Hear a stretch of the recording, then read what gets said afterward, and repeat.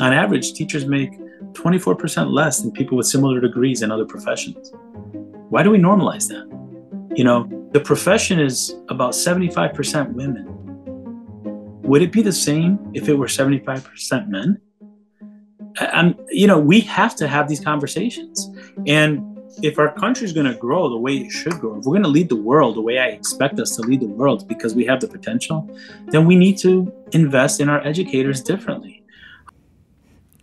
Welcome to Teachers in America, a podcast from HMH. Today I'm pleased to introduce a very special episode featuring U.S. Secretary of Education Miguel Cardona, interviewed by HMH's CEO Jack Lynch. We hope you'll enjoy this conversation honoring the teachers in America during Teacher Appreciation Week. Well, welcome, Secretary Cardona, to this very special episode for Teacher Appreciation Week. So it is great to have you back. Great to be back, and really want to just say happy Teacher Appreciation Week. Every week should be Teacher Appreciation Week, but this is a really important week for us to really acknowledge the great work that our educators do across the country.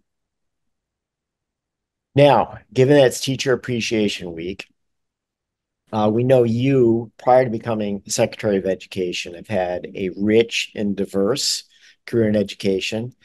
I was wondering if you could share some of your most memorable experiences from the time you spent in the classroom. Well, geez, I have to think back to the last century to recall. Look, once a teacher, always a teacher. And those years of serving as a fourth grade teacher for me have impacted me in this role more than any other role. I'd tell you a story. My first year teaching, you're just trying to get through the year with a smile on your face. And it was a really amazing year. And I remember the last day of school, I had a young man named Hassan. He was such a smart kid. He's just really intelligent. And on the last day of school, his father comes up to see me and says, "Hey, Mr. Cardona, we're going to have a long summer and I want to keep him busy doing good things. Could you give him some work over the summer?" And the poor kid, he's 9 years old. He's like, "Oh, really, Dad? Like, why would you do this? Why would you say this?" And I'm thinking, I wanted to help this kid out. I didn't want to bury him in packets, So I said, "You know what, Hassan?" Now this is like 90s, right? I said, "Hassan, you're a smart kid and you're really good with technology, right? Could you make our school a website over the summer?" And I just literally said it off on a whim, "Could you just make our school a website?"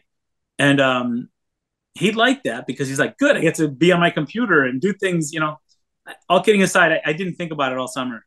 Yeah. The first day of school the following year, he shows up really excited to show me what he did over the summer. He created an HTML code, which was back then, that wasn't as easy to do now. You didn't have websites that allow you to create a website. He created coding a website for the whole school. And I know he did it because some of the words were misspelled, but he had the bio of the nurse. He had a bio of the principal, the classrooms. I was just blown away when you just, put a challenge out there. Students rise to the occasion, and great experience, great memory for me. And I was just like awestruck at what he was able to do.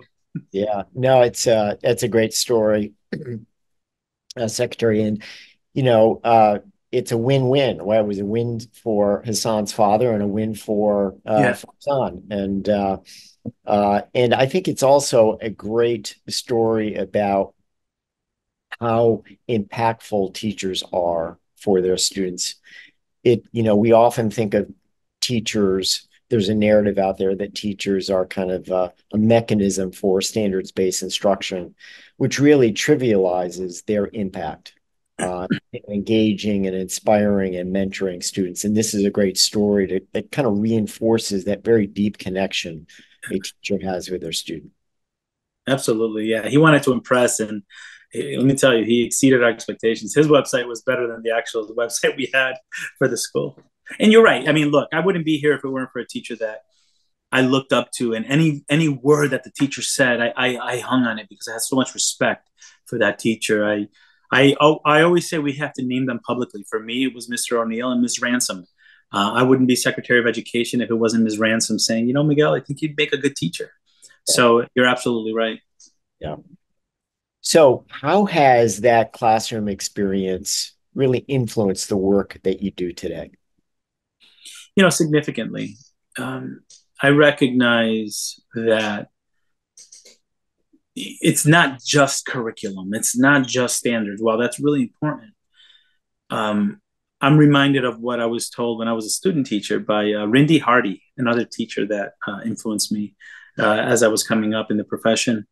She said, Miguel, never forget, this is the last day of student teaching. Never forget, you teach kids, not curriculum. And that stuck with me. I knew what she meant.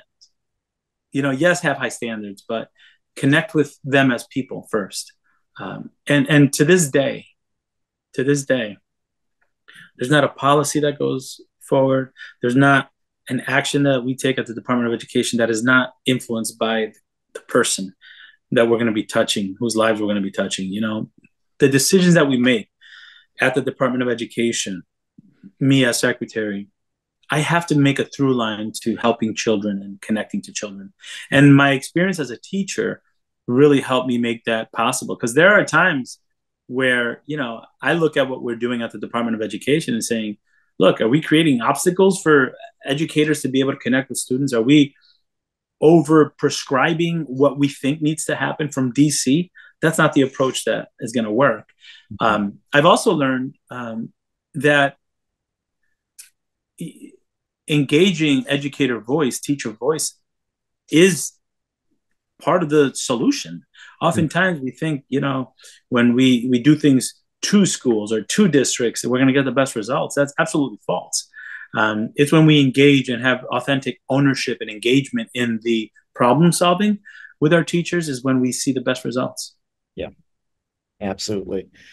Yeah. And I think that, given your experience, you have a natural empathy for what a teacher is going through in day to day, and using that as a filter through which you look at policy and determining how this is going to affect teaching and learning at a very personal level is really, really important.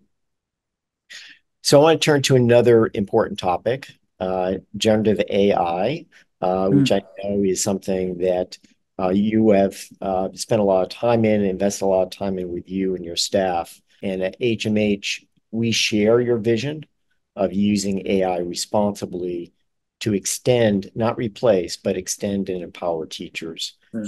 So in particular, two recommendations have been made by the Office of Education Technology that resonate with us. One is to keep a human in the loop. And then the second is to inform and involve educators around designing and developing and testing and implementing AI-enabled education technology. As we continue to explore how best to harness the power of AI to improve teaching and learning, we'd love to hear your thoughts about the most exciting ways that AI could transform educators' experience and support student success. Absolutely. Teachers in the loop for sure. We saw during the pandemic that there is no substitute for that in-classroom experience. No amount of Zoom or technology can replace that experience of being a part of something bigger than yourself in a classroom and having an educator who's connecting with you.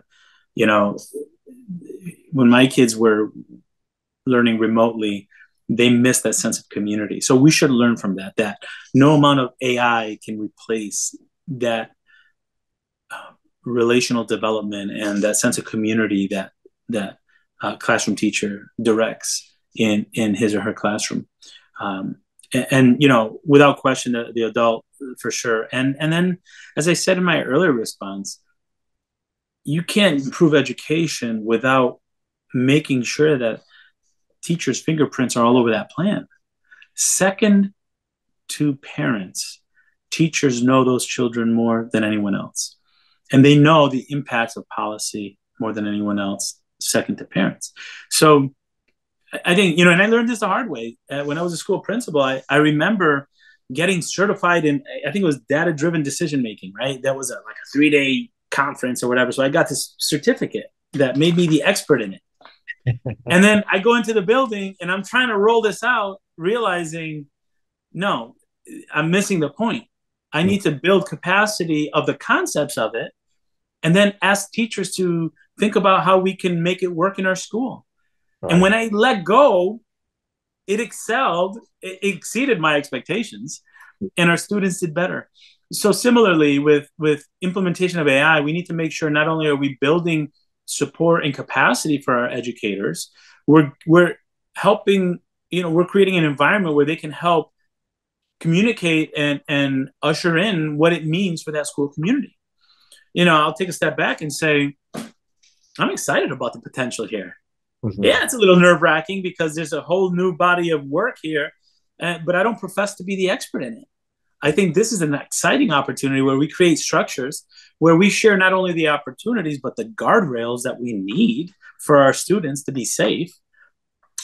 Unlike what we didn't do when the internet came out, there were no guardrails, and we saw what happened there, or social media. Now we're starting putting guardrails, so we have to learn from that and put guardrails, but let's see where it goes. Just like Hassan created a website before this was in vogue. Imagine the potential of our country when we unleash in increments that are age appropriate for students an opportunity to explore artificial intelligence to enhance learning, not replace. But I think we're going to go from a system of analog learning or rote learning to really creative problem solving and, engaging instruction and learning. And I think in many ways, it could help accelerate the shift away from memorization and facts or test prep. We need to get away from that. We need to give our students better. And I know our teachers have been thirsting for that for years. So I'm really excited about this. That's great. And I think it also has the opportunity to increase teacher capacity and productivity, helping them, free them, if you will, perform a lot of ministerial tasks that they can delegate to, a virtual assistant, if you will. And at the same time, get feedback to students much more quickly and much more effectively. We just recently acquired a business called Writable, which is using generative AI for writing practice. Nice. And if you think about the amount of time and effort that goes into, giving really good feedback in a revision process to students, it's a lot. And so students don't get as much practice as they ordinarily should. But with, that kind of support of generative AI, the teacher is able to increase their capacity and get students really good feedback on a much more timely basis than they would otherwise. Yeah, that sounds exciting, and you're absolutely right. Not only are there benefits for students, but benefits for educators, and I think one of the things that I want to just point out that we also have to learn from our history when it comes to innovation in education is that we need to invest time in educator development. We can't expect after half an hour drive-by staff meeting on AI that they're going to be experts, and then we expect them to do something without giving them the support and professional development that they need to grow in their craft. Right? We can't, the days of squeezing everything into a 1-hour staff meeting or during a prep time, we got to make sure that we're investing in our educators to develop those skills to be successful. So that's a challenge that I have out there as well. Yeah. If we're serious about seeing AI really transform education, we need to make sure that we're providing time to give our educators the opportunity to learn and grow with it. Yeah, exactly.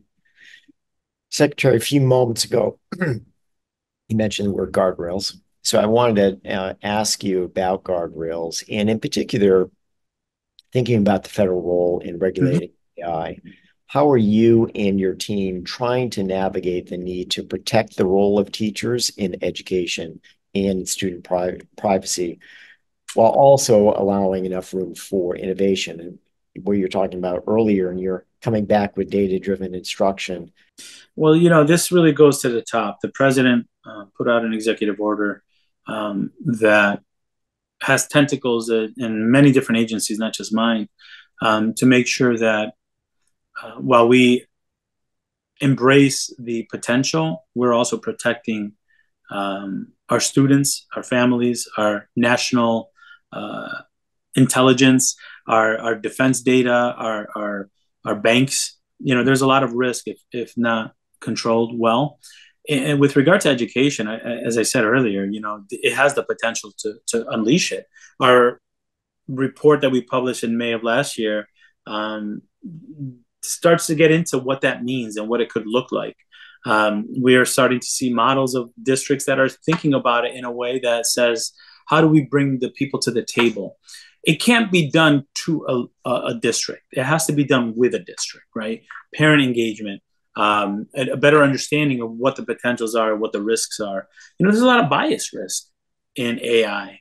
And as the systems get better, we also have to be aware at what point, do we bring things in front of students or give them an opportunity to explore it, knowing that, we need to protect them. So that process to me is a process that we do with folks.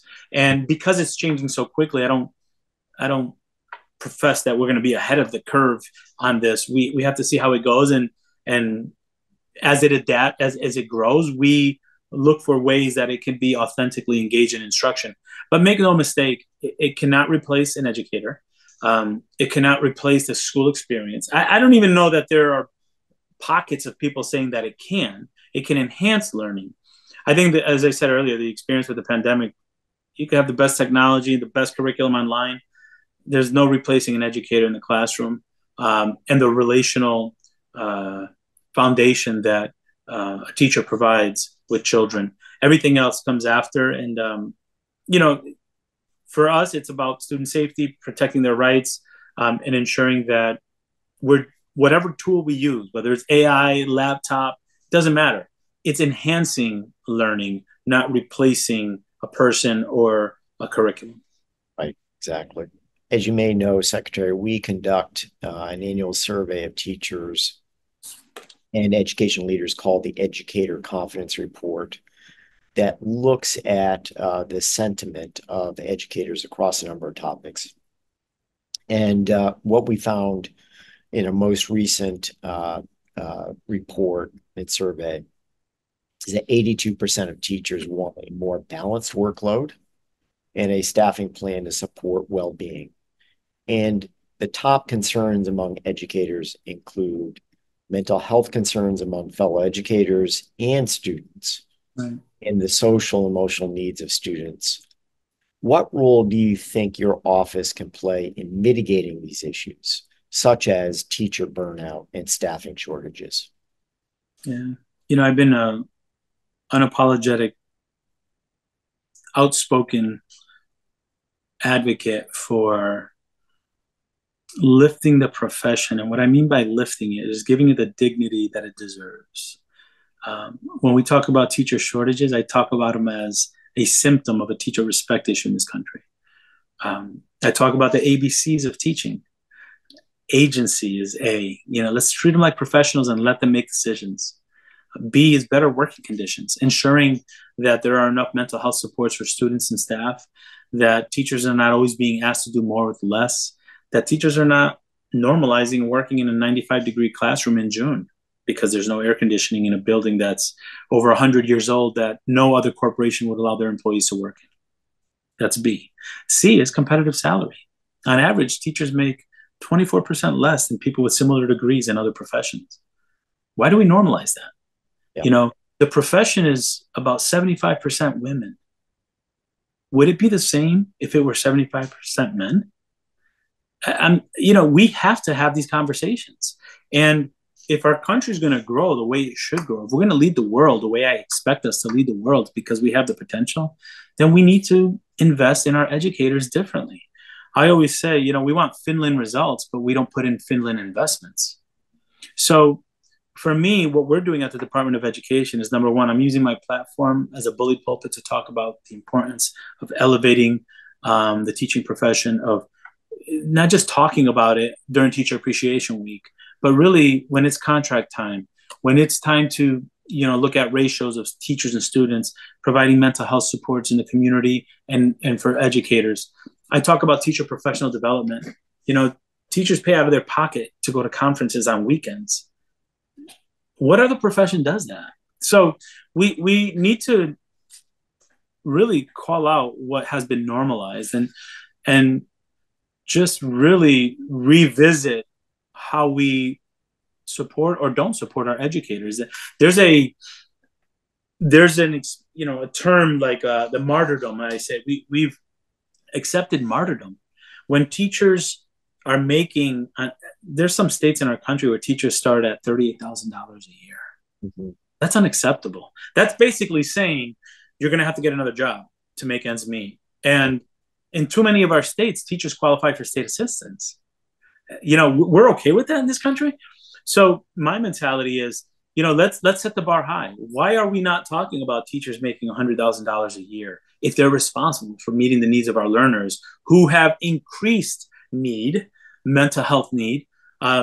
Why are we not talking about that? We're pushing to provide public service loan forgiveness for teachers that have worked 10 years, that have paid their loans for 10 years. We're eliminating debt. I've talked to teachers that have had over $100,000 in debt relieved. But we have to do a better job making sure the working conditions are adequate, making sure the salary is competitive, or else we're going to have a bunch of schools with a lot of substitute teachers, and we're going to be expecting our students to meet the demand of this country. So when you ask me, what am I doing about it? Yes, we have grants. We have the Augusta Hawkins grant that pays for Grow Your Own programs. We have over $1 billion in teacher quality programs. This president has done more in education in 3 years than I've seen in my 25-year career in education. $130 billion when he walked in the door with the American Rescue Plan. The BISCA plan put $2 billion in mental health supports and safer school environments. And we're going to continue. If you look at our annual budget, we're going to continue fighting for our profession, for our educators. But at all levels. I always say it's not just the federal government. Our states, our local districts need to recognize you either pay a competitive salary now or you're going to pay later when you don't have enough teachers to fill the classrooms. Our students deserve better. And for me, any opportunity I get, including this one, to say it loud and proud, I'm going to say it because I know these teachers are going to work no matter what. And it's not fair that we take advantage of it, knowing that our country's growth is in the balance. We need to step up for teachers. We're doing it in our policy, in our words, and in our actions. And it's something that I take great pride in, not only during Teacher Appreciation Week, but throughout the year to say, let's stand up for our teachers. They stood up for our kids.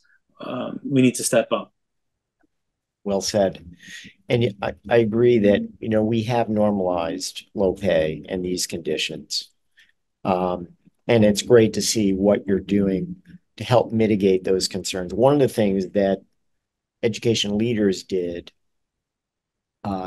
during and after the pandemic is use ESSER funding and for a number of different purposes. But one of the things that they did was they used ESSER funding to, address this intractable problem of low teacher pay.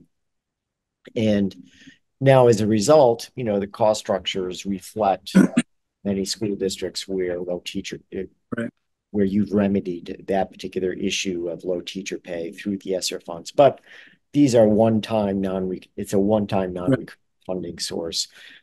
Have you been talking about schools about how they can sustain that investment? Yes. And I have to say, we've been working with governors, with state legislators across the country. We have about 29 states just last year alone that have increased teacher salary. We want more, but we are seeing that shift. And you're right. The American Rescue Plan dollars were just that, rescue dollars, recovery dollars. It wasn't intended to make up for decades of underinvestment by states. The federal government pays 9% of all education funding, just 9%. The other 91% also has to step up. So my mentality is, look, let's match the urgency of the president when it comes to education funding.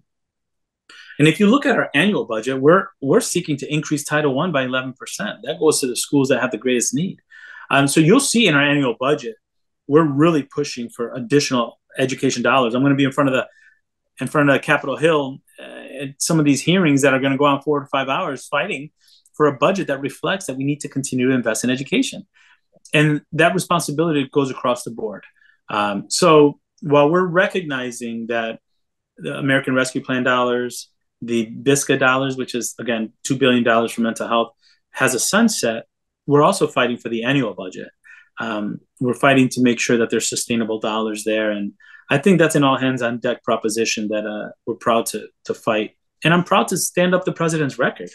Meanwhile, I was dealing with proposals from the other side that were calling for 80% cut to Title I. That's 200,000 teachers across the country.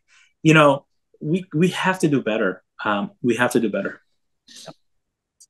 Given it's Teacher Appreciation Week, what are the top 3 things we can do as a country to foster a broader appreciation for teachers? Well, look, I said it before and I'm going to say it again. What we need to do are the ABCs of teaching.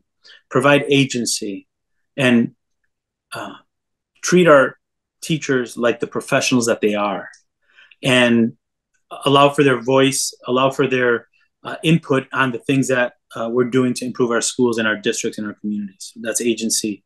B is better working conditions. Ensure that they have the tools that they need to do their jobs, that they're not digging into their pocket anytime they need to do something for students, despite being paid 24% less than other professions with similar degrees. Okay. And that their schools have the ample resources so that, kids could get the supports that they need. Our teachers are wearing many hats. We need to provide better working conditions for our educators. And C, competitive salary. We have to stop what I call the martyrdom, where we make teachers feel guilty if they're advocating for competitive salary.